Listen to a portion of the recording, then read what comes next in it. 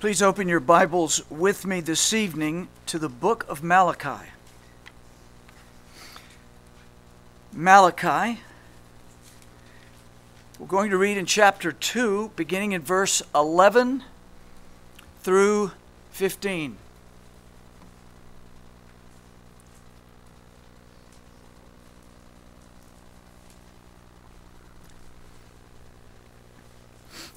Malachi chapter 2, verses 11 through 15. Please stand with me, and we want to give our heart's attention to the inspired and infallible Word of God. How we praise our great and good Father for giving us His Word. Verse 11. The Word of God. Judah hath dealt treacherously, and an abomination is committed in Israel and in Jerusalem. For Judah hath profaned the holiness of the Lord which he loved, and hath married the daughter of a strange god.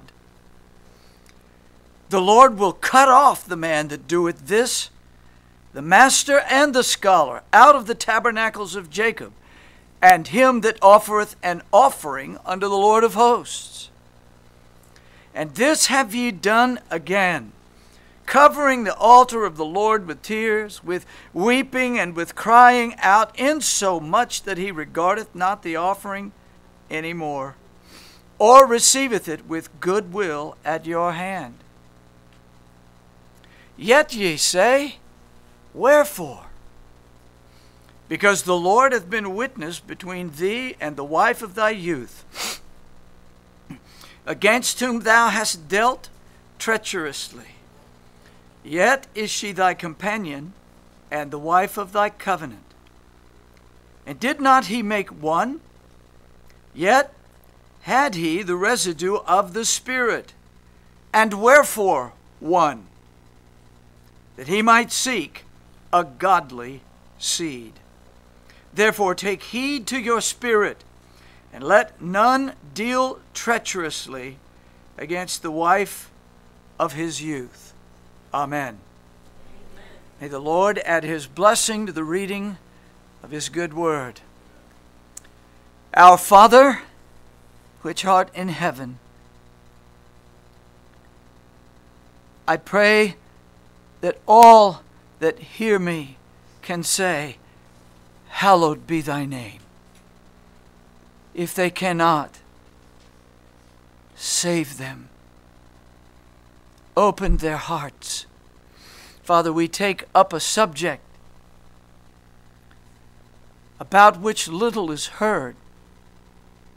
I pray that thou wouldst give us a clear biblical understanding, a foundation for what we will consider in several messages. And I ask with all of my heart, O God, that thou wouldst help me to speak these words with power, with wisdom, with care for the women in this congregation, as well the men. Come, O God, help us to think this evening. In the name of Christ, amen. Amen. Please be seated.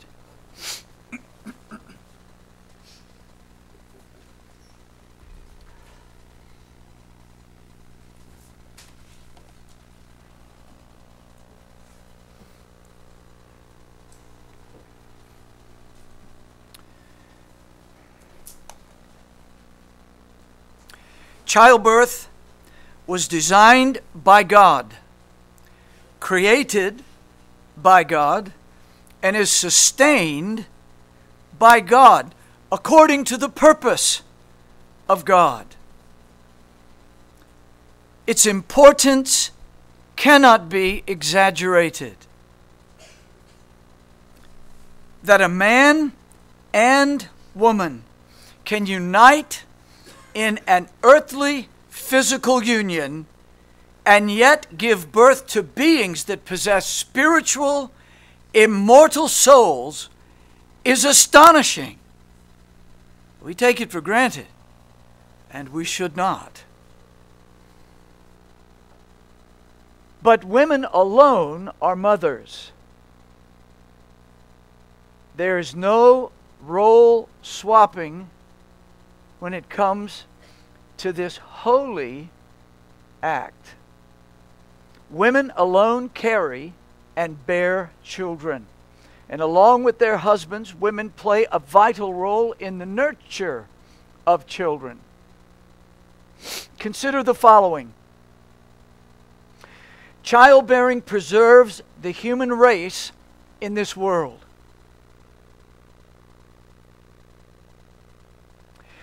Childbearing brings immortal souls into this world. Childbearing brings God's image bearers into this world.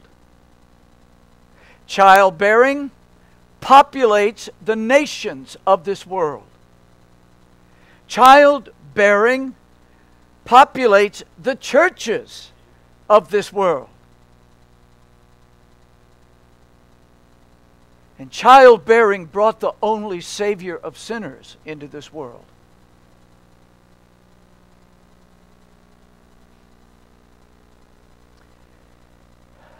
And why has God ordained all that? Because God seeks a godly seed. Children who will learn and walk in the ways of God.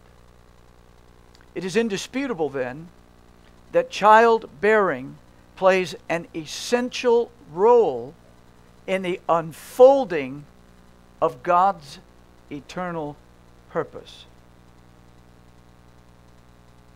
His earthly purpose for human beings, His heavenly purpose for His elect, His judicial purpose for the reprobate, and His kingdom purpose for this world and the world to come. Every soul in heaven and every soul in hell will have first been conceived in this world before entering eternity. Nevertheless, in spite of the beauty and all, or awe of it all, women who birth God's image bearers into this world are exposed to physical, emotional, and spiritual dangers. They are often wounded during their pregnancies by sinful men's ignorance, insensitivity, and neglect, pierced by sinful children's disrespect, physically and mentally worn out by the demands of bearing and rearing children, and are specifically targeted by Satan and the powers of darkness because they and they alone carry the image bearers of God. Every child born, as far as we can see or tell, is potentially one of God's elect. Satan knows this. Why do you think you see so much baby killing throughout the Scriptures?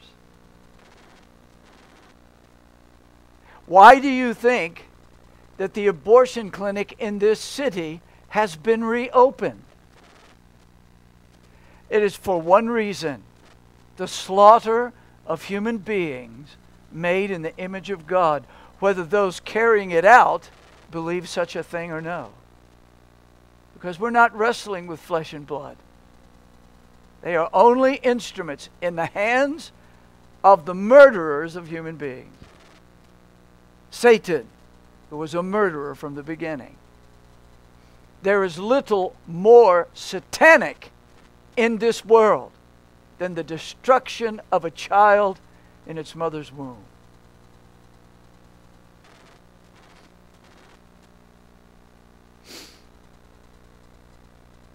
Women bearing children need great encouragement, not a little. They need Christ-centered, Spirit-wrought, Word-enlightened, grace-filled encouragement. And they often don't get it.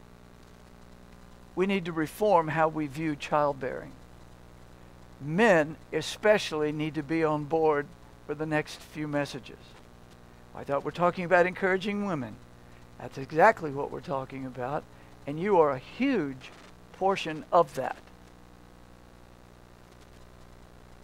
whether you recognize it or no.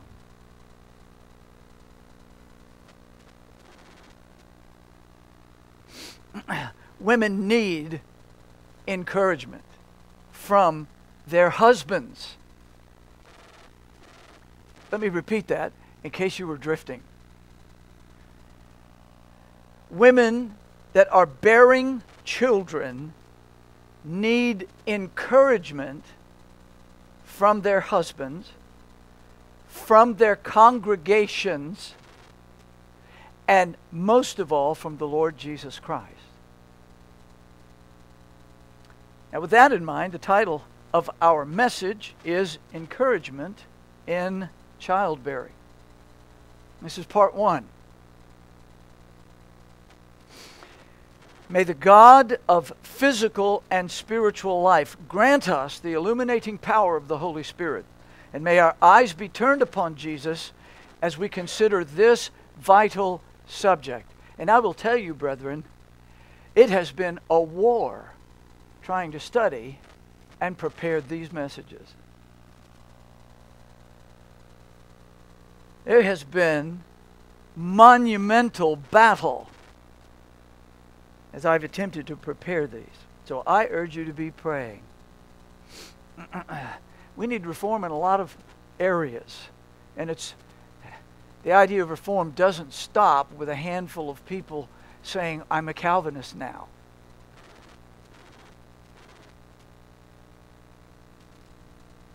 So, the first thing we want to consider as we lay the foundation to this introductory message is a brief exposition of Malachi's message.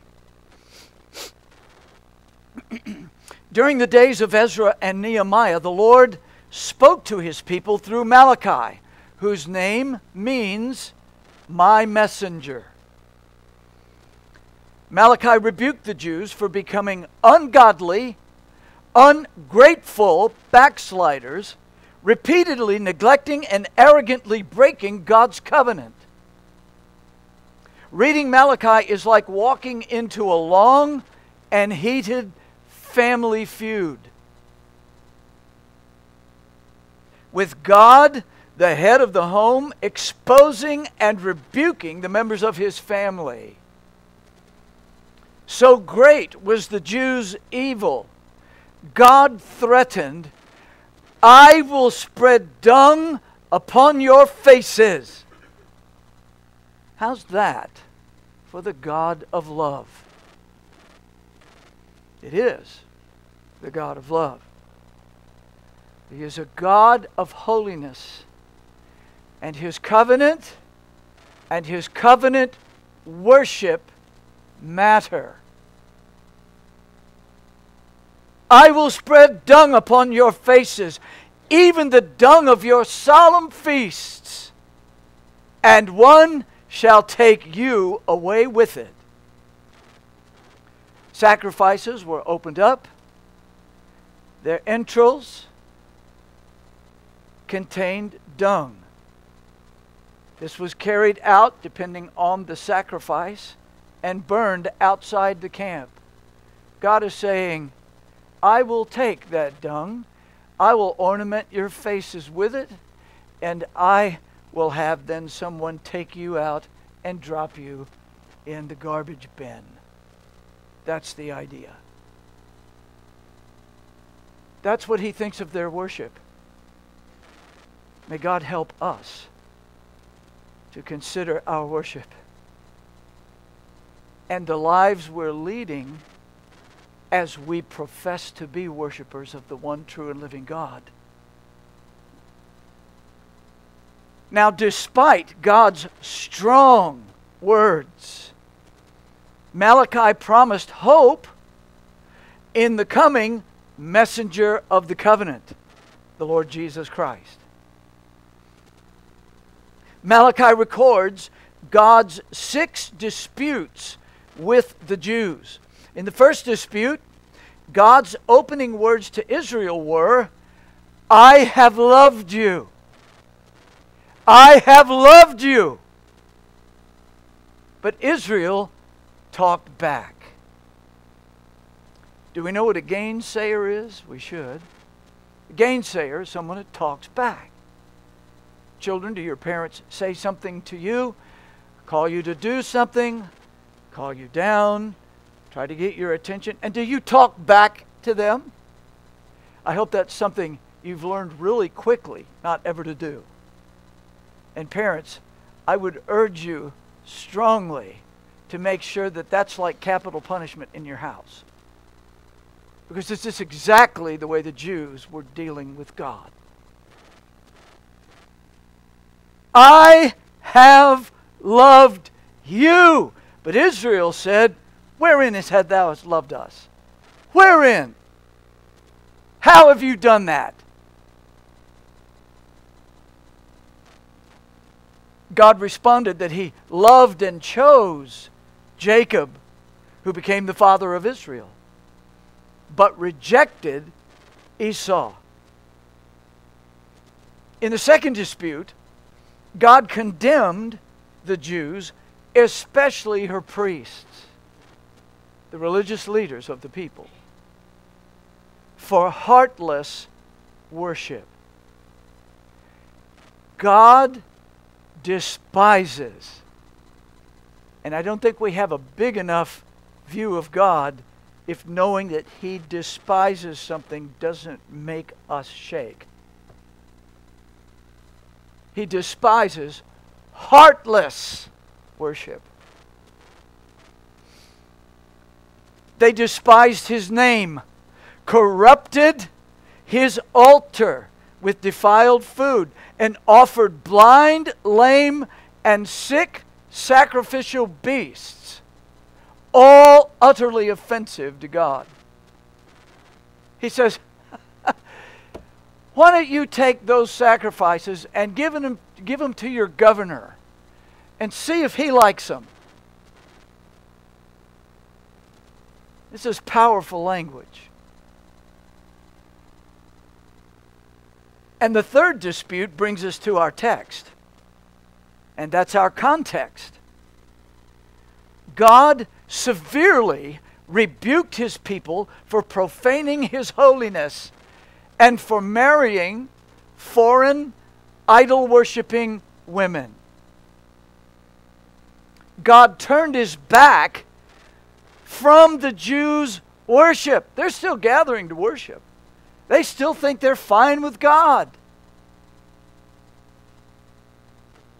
But he turned his back and would not receive their worship and their sacrifices. And they said, why? Wherefore? Why? And God answered. He answered that he had witnessed their marriage vows, and many husbands had committed adultery, breaking their marriage covenant with the wives of their youth. We seem to forget, especially in our adultery worshiping culture, that God attached the death penalty to adultery.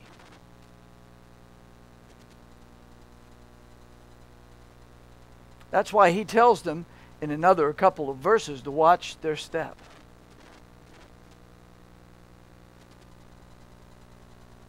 He had seen, he had been witness to their vows made before him.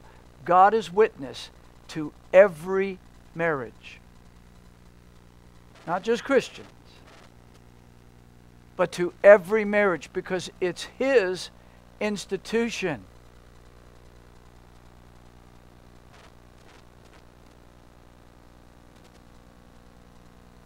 It is a great tragedy.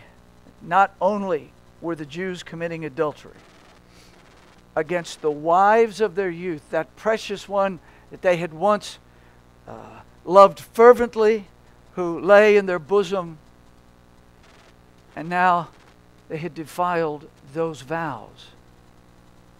God said, I witnessed both acts, the vows and the breaking of the vows. That's what brings us to verse 15, which is notoriously difficult both to translate and to interpret. Several interpretations are possible, but we will focus on just one.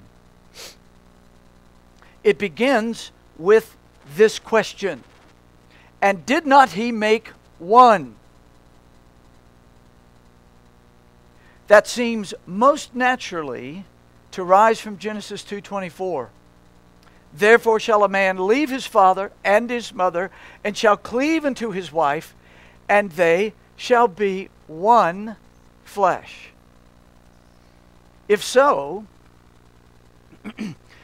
then it means, did not God make Adam and Eve one, implying that all husbands and wives are one?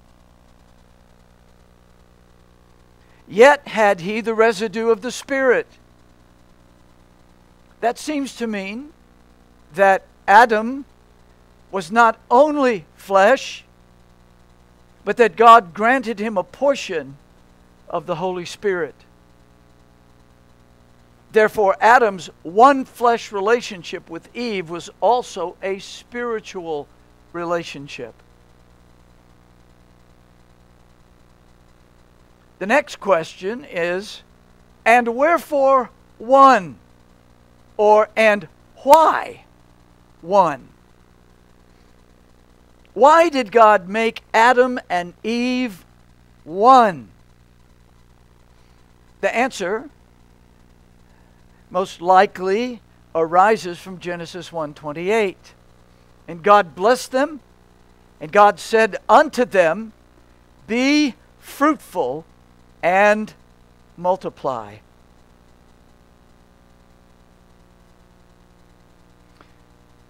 If so, then the meaning is this: why did God make them in that one flesh and spirit relationship? That he might seek a godly seed. And notice, it doesn't say so that there just might be more babies. There is to be a character about these children. And that is the responsibility of the parents to whom God gave those immortal souls. God is seeking a godly seed. Children that are his image bearers and brought up being taught who he is and what he calls us as his image bearers to be.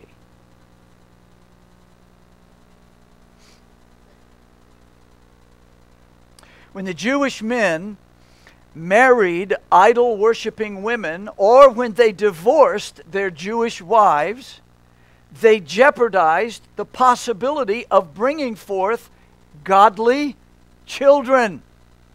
Godly children don't just happen.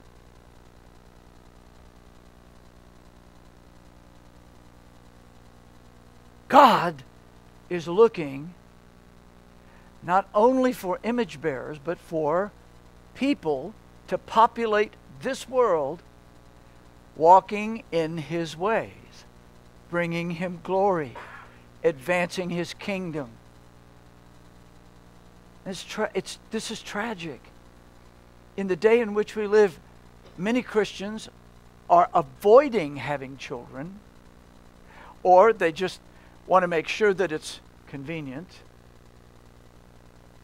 or it's just all about them and having a family. Even when they say we need to have a family before God. Well, yes, it's a family before God, but there is purpose inherently in this act.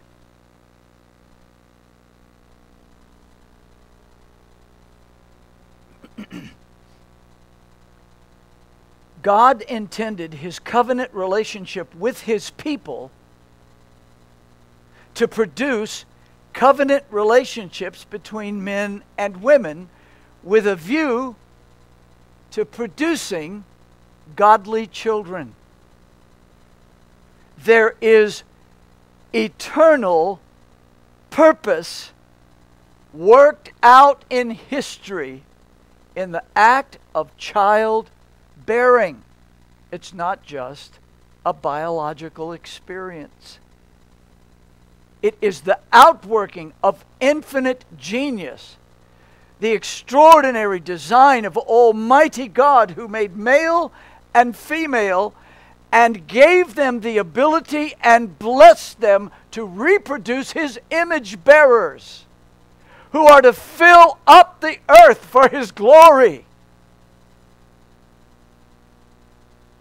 That's good theology. It's not just a biological happening.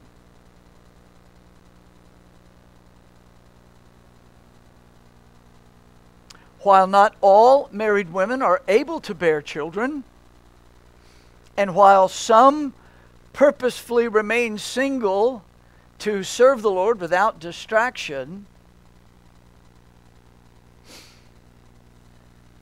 God's primary purpose for marriage is a covenant companionship that brings forth children for God. Mothers, then, are vital in the eternal purpose of God, in the outworking of His glorious redemption and the advancement of His kingdom.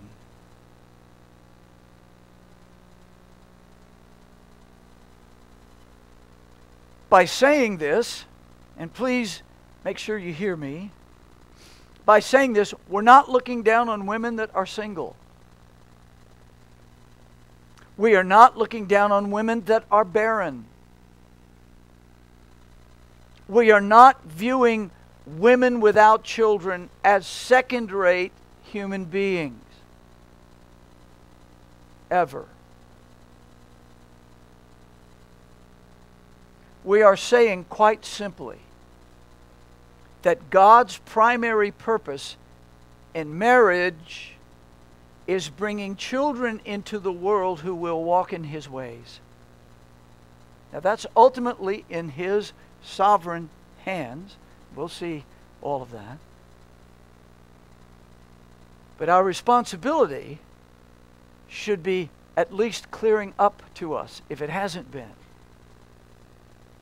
We're not playing a game among homeschoolers to see who can have the most children to prove how spiritual they are. In fact, some women with many children are miserable. That can be for a number of reasons. But the fact of the matter is, it's not a chalk mark, hash marks to say, oh, look at how spiritual we are.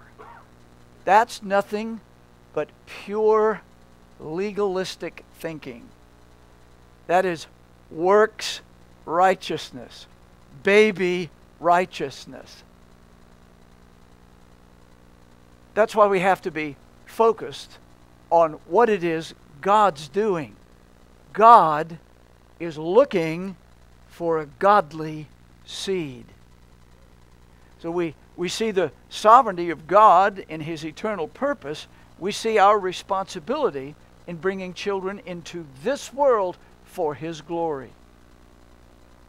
It's not whether we have a dozen or one. The point is why we're doing it. That's the issue.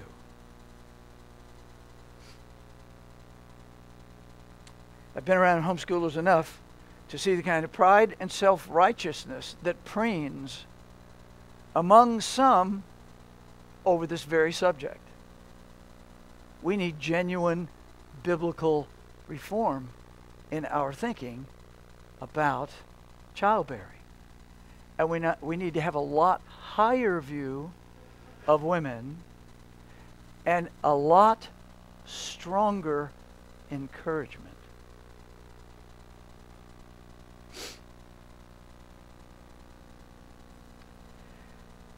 So for that reason, childbearing women need encouragement. They're a vital part of the outworking of God's purpose of redemption. What kind of target do you imagine that might be for the powers of darkness? So, in the messages to come, we're going to consider four major thoughts. Four major thoughts. And I will leave a big enough door open to say there might be more. But at least at this point, we're going to look at the very bottom line, four. The first one is this: more than anything else, childbearing women need spiritual encouragement. First on the list, spiritual encouragement. Unfortunately, experience usually shows that even Christian women spend more time being concerned about their physical condition than their spiritual condition. And it's an easy error to fall into. Their bodies are going through an extraordinary change. And they're feeling that. And men don't.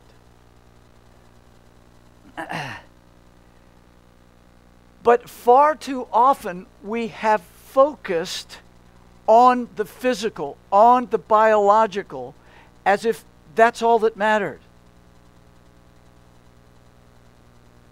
Of course, we want a healthy birth.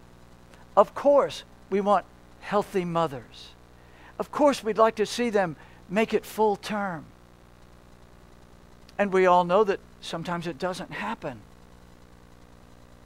All the more reason that the focus should be on spiritual things as they go into the extraordinary journey of pregnancy.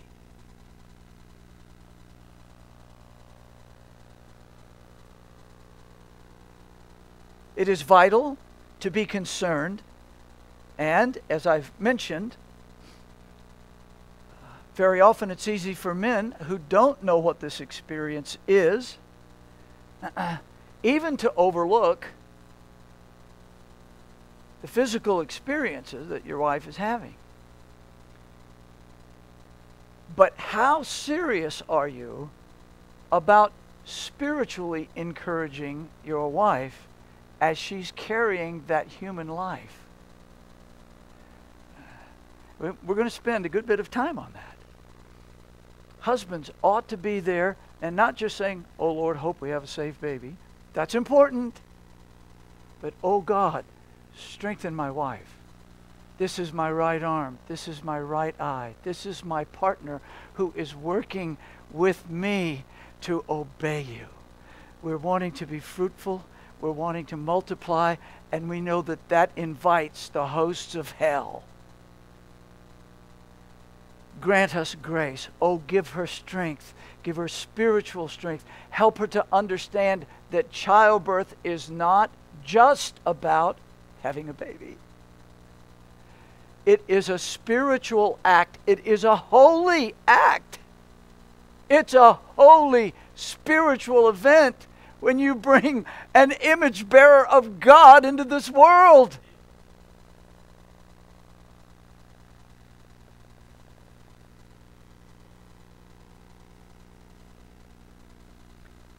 Those souls will spend eternity in heaven or hell. There isn't any other option. How spiritual is that? You're giving birth to an immortal soul, a man and a woman by God's blessing, is doing something that is astonishing. And that human being, that baby, will live in the glorious presence of Christ for eternity, will be made like Christ, seeing Him as He is, or will lie down in the flames of hell for all eternity. What kind of spiritual plans are you making? What kind of spiritual climate, dads, are you making in the house for that very event, and encouraging your wife along as she carries the physical burden of it?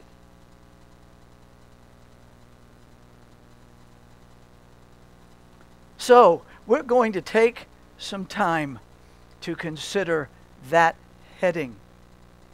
We want to consider it from the eternal perspective first.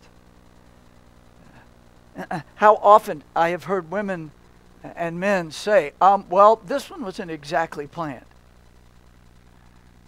Well, it was. Maybe not on your calendar, but it was the living God.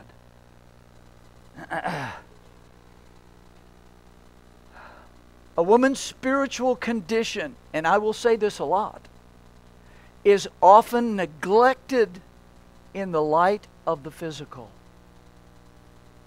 And again, that's easy to happen, especially if a woman's having a difficult pregnancy.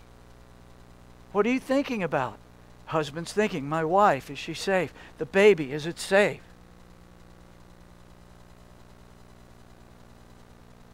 But you want to make sure that she's spiritually safe, encouraged, knowing and experiencing an encouragement that builds her up in the faith as she experiences childbearing, child carrying and childbearing. Secondly, we want to consider that childbearing women need encouragement because of the physical difficulties and dangers associated with childbearing. We do have marvelous technology today and a greater understanding of childbearing and of the human body and all the processes than we ever have. And it is marvelous that we have women's hospitals very often. And of course, all hospitals have those particular departments where they care for women in all of their femaleness. We know a lot now, and it's astonishing to think how many children are now born safely when 150, 200 years ago, not nearly as many of them would have survived, nor the mothers.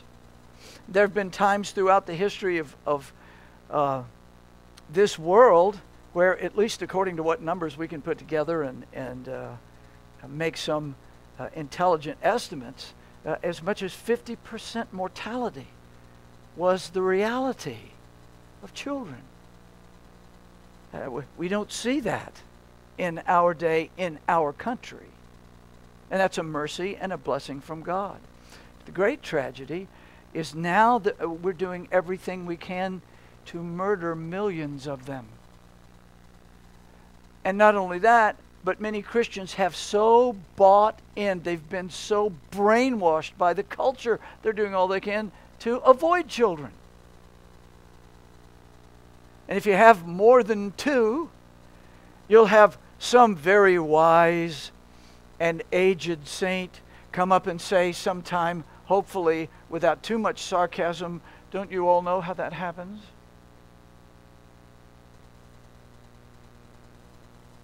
It's one thing when the world thinks like that. You're taking up my air, you know? You're taking my space. But when you get that kind of stuff from Christians, it tells you how far we have fallen from the biblical picture.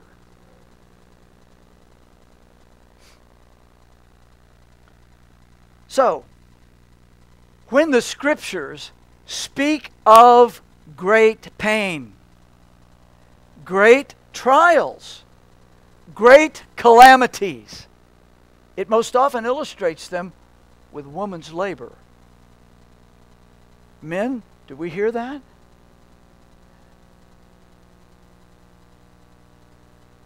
Just a few examples.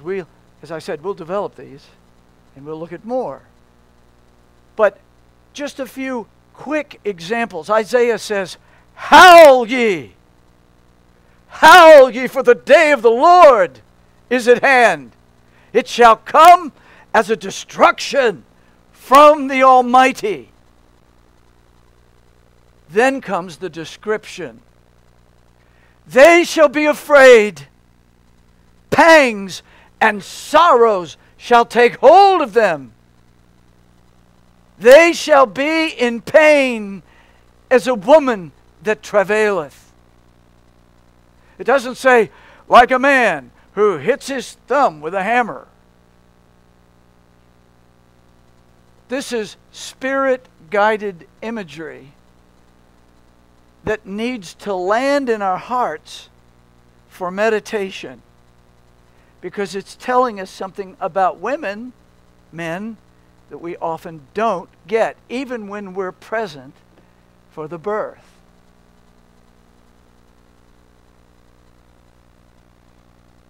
In Isaiah, Judah cries out, "Like as a woman with child that draweth near the time of her delivery, is in pain, and crieth out in her pangs, so have we been in thy sight, O Lord."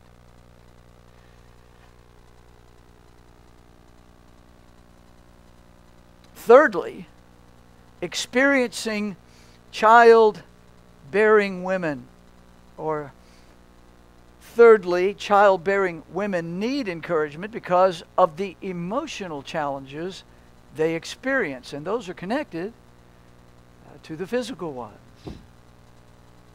While we can separate them to examine them, they go hand in hand. The absolute astonishing glory of a woman's body and her ability to bear God's image bearers is really worth studying. Just to stand in awe of what God has done. But unfortunately, a lot of men miss that those remarkably beautiful bodies that are going to swell and face all kinds of aches and pains and discomforts and even sometimes great physical challenges, we often are just kind of waiting for it to be over, hoping she'll feel better. This is the wrong attitude. This is the wrong approach. That's why spiritual encouragement has to be top of the list. And looking at a wife and realizing, wait a minute, especially those who have more than one. I've been at work all day, and she's been bearing that new body in her womb. She may be as nauseated as she can be. If you try to function with nausea, man, guys, I'd just love to see it. I'm having to take a medication right now for one of the other medications I'm taking to conquer nausea. And I'm going to tell you, when that fills me up, it's hard to move. It's hard to think. It's hard to feel efficient about anything. It's just, I just want the world to stop. Mamas with little children don't get the world to stop. There are emotional challenges that come with that experience. And that's just one. We're going to list them. You want to make sure you're here for that night.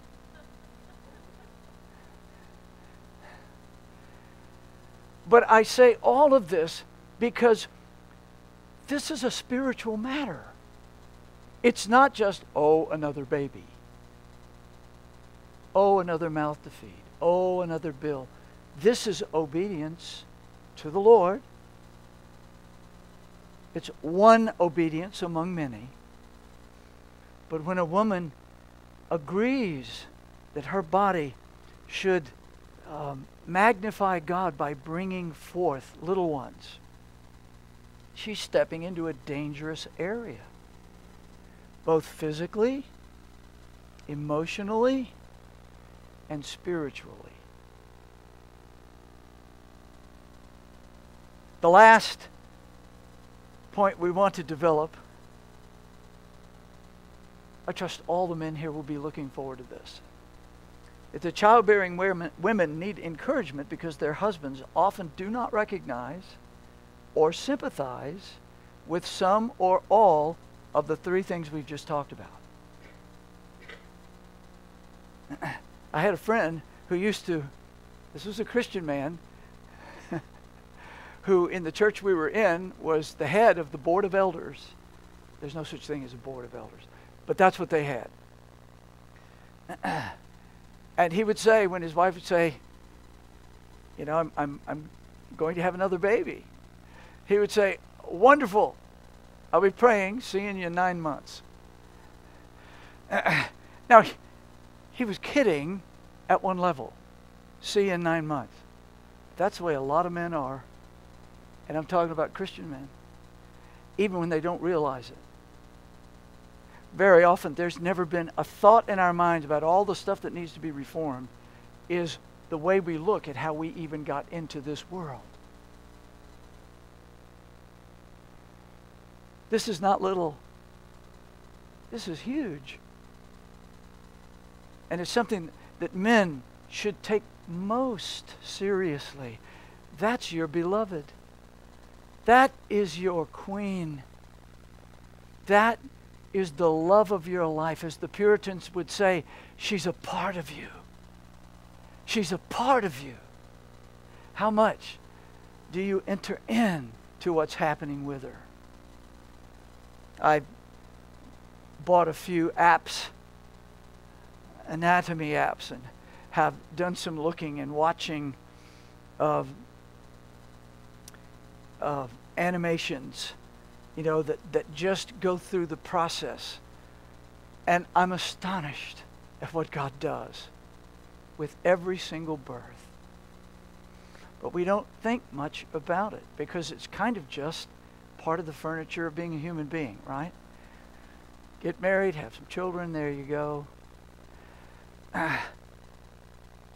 This is why I ask all of you that want to be married, one of the questions I'm going to ask you is, why do you want to get married?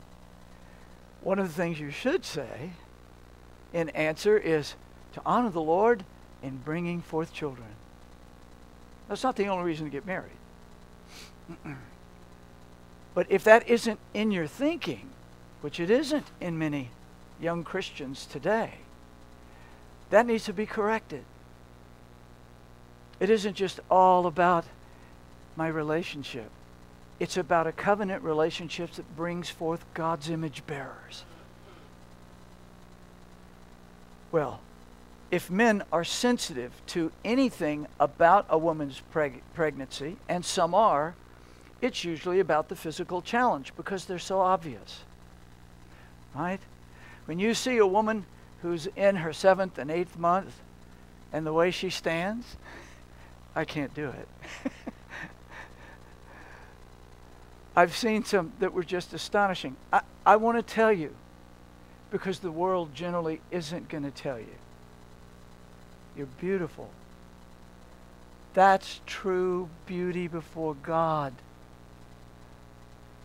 And I say this with joy.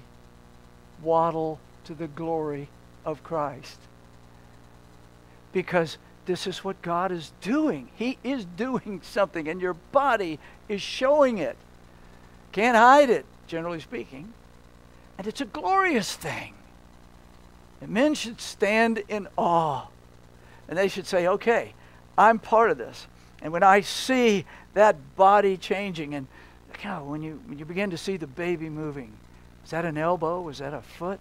Is that the head? When you see that there is real life, and not just physical life, but spiritual life, we should be awestruck. Yes, we want to make sure that they're comfortable. At least I hope you think that, because they're generally not. They need to be comforted. So, this is not a little thing. And I repeat it, it's huge. Men and women are blessed of God to procreate. They've been given an extraordinary command from God to fill up the earth with His image bearers. And we want to think about that in a right way. I am delighted beyond words that we have a congregation where we don't have the wizened older person who says, don't you know how that happens? To my knowledge, that's never been said here. And if you've ever said it, don't ever let me know. Secondly, we have a culture of life here. This is what should be happening in any church of Jesus Christ.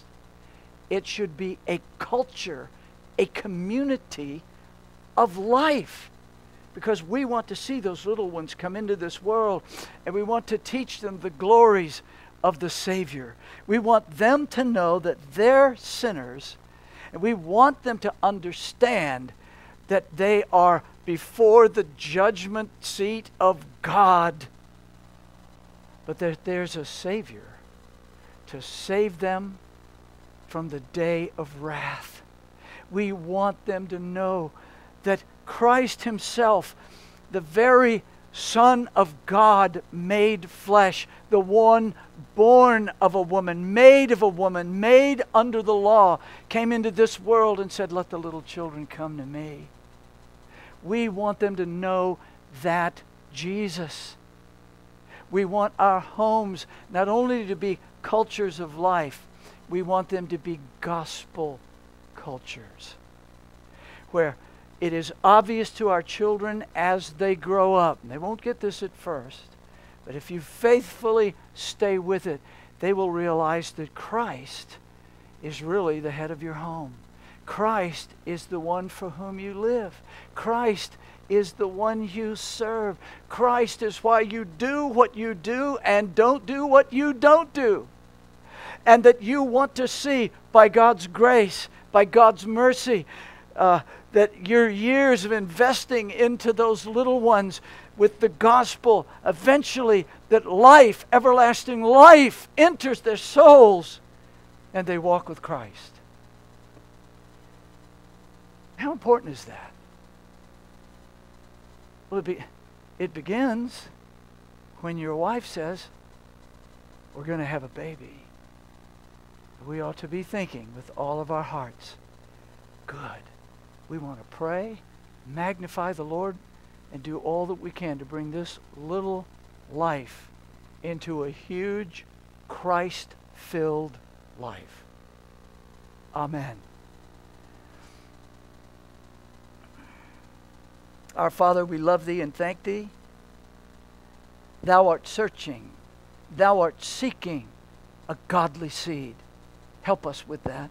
Help us to understand it more clearly.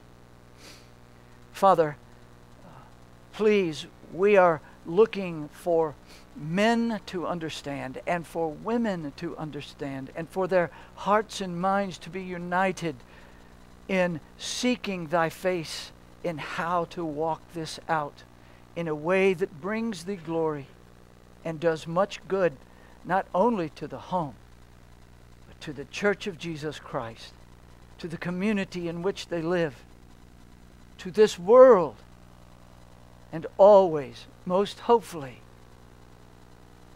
with the glories of everlasting life coming down and indwelling those precious little ones. We pray it all in the name of Christ. Amen. Let's stand.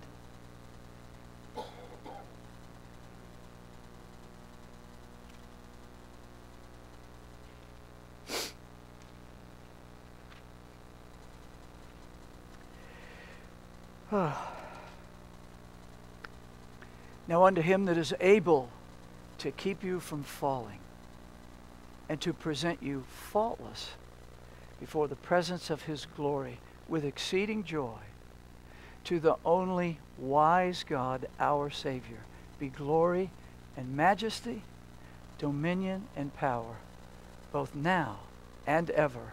Amen. Let's go in the